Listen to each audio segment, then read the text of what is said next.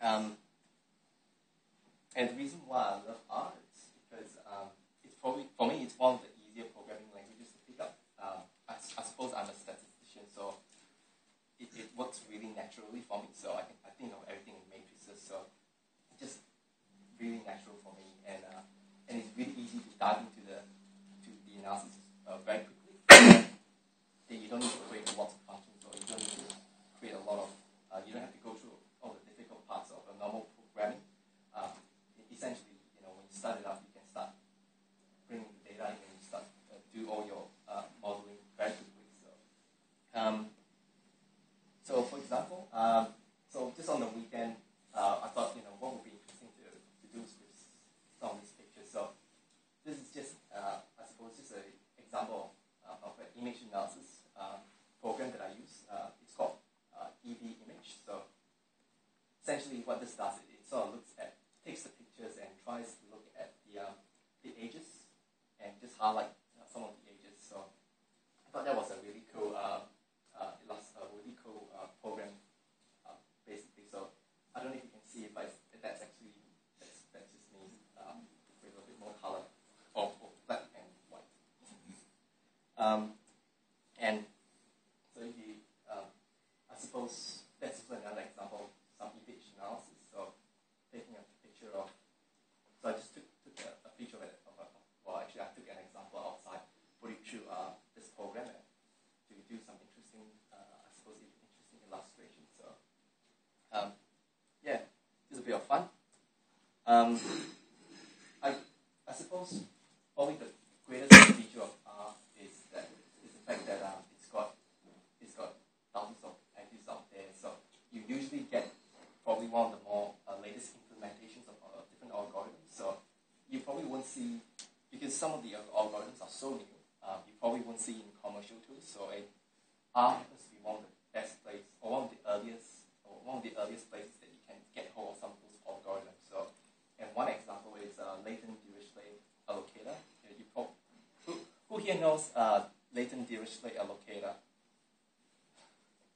Yeah. Go and look it up there. So yeah, probably one or two. It's one of the newer algorithms, and you can't get it anywhere else. Well, you can get it in C# and other programs, but it's probably it's one of the newer ones who have this algorithm. So it's great for if you want to try new algorithms. It's really good for that. So I'll be talking a bit more about that actually. So I'll use this case study on text analytics. So I did this. I think last weekend. So I was thinking, what would be interesting, to see.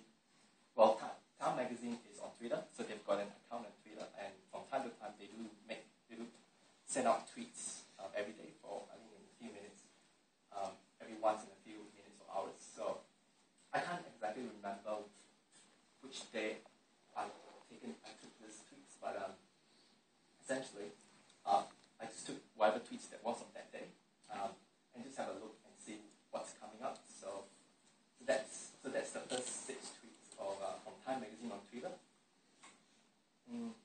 Also, I've used this R package called Twitter to essentially to get R to speak directly with Twitter and to retrieve tweets directly. So I was wondering, okay, so what are the common words that's coming up from those tweets? I think it was 500 or 600 odd tweets on that day. So just a bit of word cloud, just to visualize what's coming out. So Techland, Taco, SSW, I'm not too sure what that is. South by Southwest. It's a music festival. Okay. Yeah. So yeah, some interesting tweets coming out from that. Some Doritos as well, which I think is related to taco, and that's just and the far right is just zoom in of those actual tweets. So and I use this package called Word Cloud. So I suppose when I looked at this, I go, okay, so there's obviously different topics in there. I was wondering, is there some sort of theme or a common topic theme that some of these tweets have? So, and that's when latent Dirichlet comes in. So, essentially the idea is that it's words that similar words will on or similar words from the same topic will coexist together and will not coexist from words from another similar topic or from a different topic. So, and essentially, so what I was planning to do is, see, can we sort of classify some of these things into separate topics? Classify some of these tweets into separate topics. So, essentially, so just quickly, so I've set the number of themes or topics into 4. So there's theme A, B, C, and D. And for the A theme, some of the top words that's associated to that topic is like tagline, theme libraries, color imagination, and SXSW.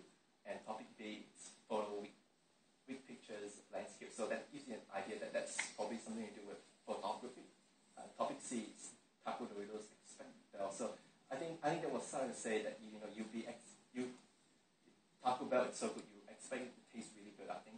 And D basically same thing, something to do with self-image on YouTube. So so if you see the gray boxes at the top indicating 1 up to 10, so that's the actual tweets that I've used the first 10 tweets as an example here. So yeah, those are the actual tweets, followed by the bar indicates the probability of that tweet being allocated to that topic.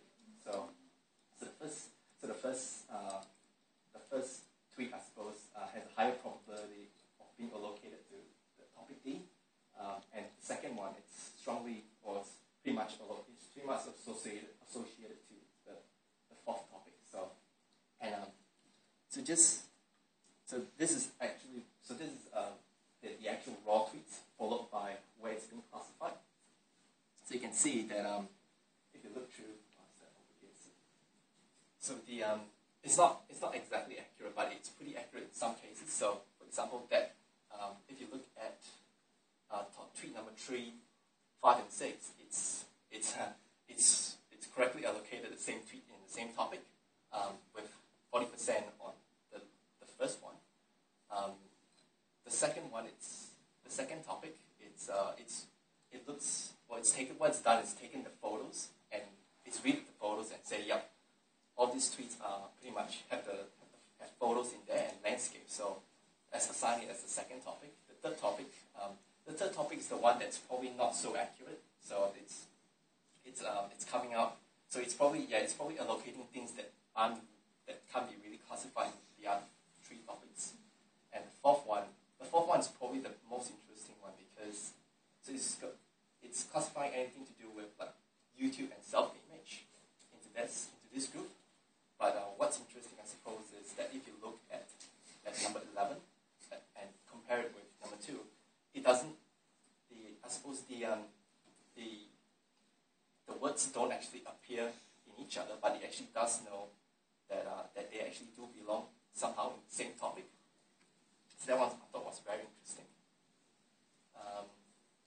And yeah, so that's. Yeah.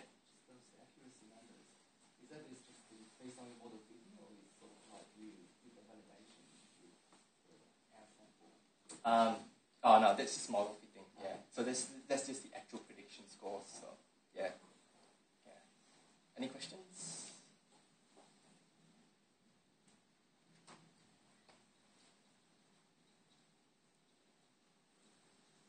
Okay. So I think that's basically the end of my presentation. So any questions? I've got one. After you've done the work and you've created the model, and then you want to operationalize it for the client, so once you actually want to deploy it into the client's business. That's right. Mm-hmm. So how do you go about doing it? Do you deploy R into their systems, or just do you take the algorithm? I don't have a lot of visibility on that actually, but what we do is I don't have a lot of visibility on that. My understanding is Shane will probably be able to tell us a bit more. Yeah, I don't think I've actually seen. I don't think we've deployed scoring yet. We're more likely to say it's GLM or something, take all of the coefficients and recode it as SQL, for example.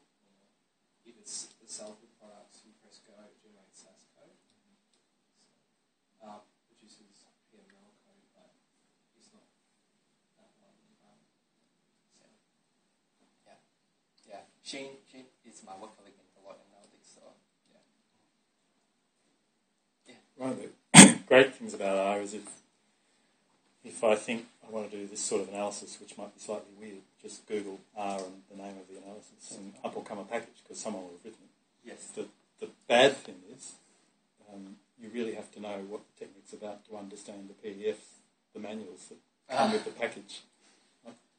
And you have to know R pretty well, I think, to really follow it straightforward, and I don't know it well enough yet, so that's an ongoing issue.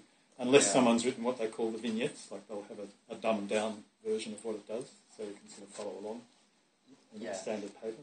That's right, it's one of it. Yeah, it's one of so you've really got to know what you're doing before you can do it, before you can understand what it is you're doing. That's true. Yeah, it's a never-ending circle. I can't understand this because I can't understand it, and I won't understand it till I understand it. That's true. Yeah, this task here, essentially, I actually picked it up by just reading through the vignettes and actually forced myself to actually understand what it's doing. And the other thing is you can just keep trying stuff. If it doesn't work, make a change and see if that works. That's right. Yes. So and usually as well, when some of these academics release their package, they usually do accompany like a technical journal along with it as well. So so if you do look for, say, random forest, you probably will find like an actual, I suppose, like an actual academic journal of how those authors actually use that package to implement it on the real case study. So, and I think usually you find those in this journal called Journal of Statistical Software. So usually when I do search for an algorithm, I search the Journal of Statistical Software to accompany it as well. And usually, it helps you, I suppose, helps you walk through the examples and understand actually what's happening. So, yeah. What development environment do you use for R? As in, when you're coding. I use RStudio. So, yeah. Hopefully that answers your question. But RStudio, it's I suppose it's a GUI interface on top of R. So it just, I think I might be able to show RStudio quickly. I can't. Yeah, actually, hang on. Can't. So, but yeah, I recommend RStudio because it actually really helps. It's a lot easier to use RStudio than just R. So, yeah. You mentioned before about doing competitions. I'm curious about how that works and what happens in those. What kind of problems do they see? That's a very long question. That's going to have a very long answer. But there's a platform called Kaggle, which is a platform for predictive modeling competitions, or actually data mining competitions in general. So essentially, so usually what I do is every now and then they do release new competitions with varying degrees of or with varying prizes. So some of them can go up to like $1,000 to $30,000 to $60,000 to $3 million. So so different problems as well. Some of them might be related to scientific. Well, some of them might be like to solve the NASA problem of trying to predict dark matter in the universe. Some of them predicting, I suppose, hospitalization as well. So yeah, it's usually that's where sometimes when I have time, I work on those competitions. So what you do is you download the data from the website, and basically try and predict. I suppose, trying to predict essentially whatever you're predicting. So I can spend a little bit more time with you on Kaggle, but I'm just cautious that I don't want to go into Kaggle too much. Can you just talk about the competition you won? Maybe just that. Okay. The competition that I won is actually with one of the participants here. His name is Alex, so sitting right there. So essentially, the task was to predict the likelihood of someone having financial distress in the next year or so.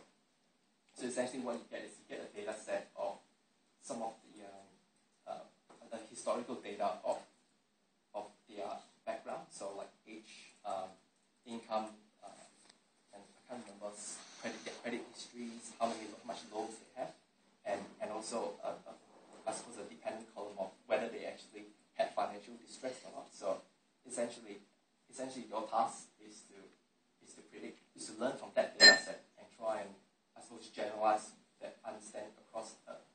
set of data, which pretty much has the same amount of information, but just doesn't have the actual dependent score. So, and basically your task is trying to fill in those blanks.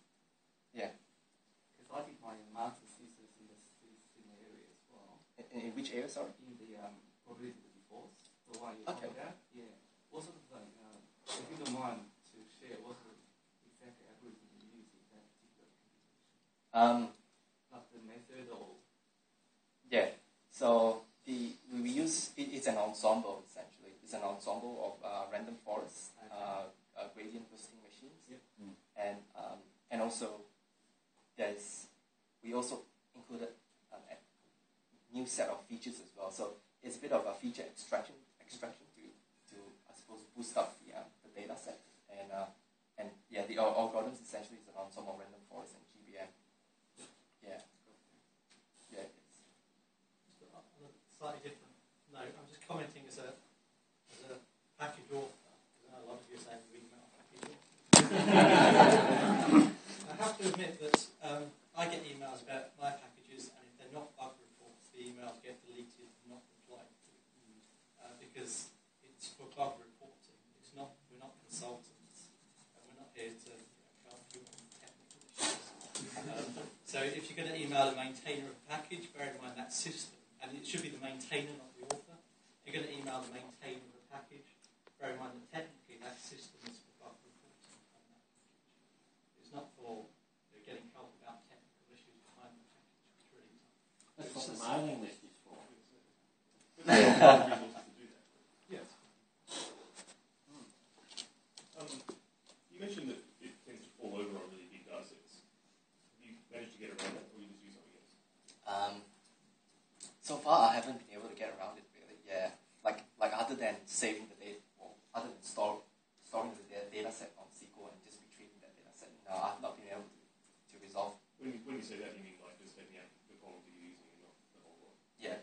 Because usually, imagine if you're not using imagine if you're not using the database. So what will happen usually is that you'll be uploading the data from a CSV file, and then you go, oh, okay, so this is a CSV file, but I only want to keep certain columns. So then what happens is that you'll be creating another copy of that data set.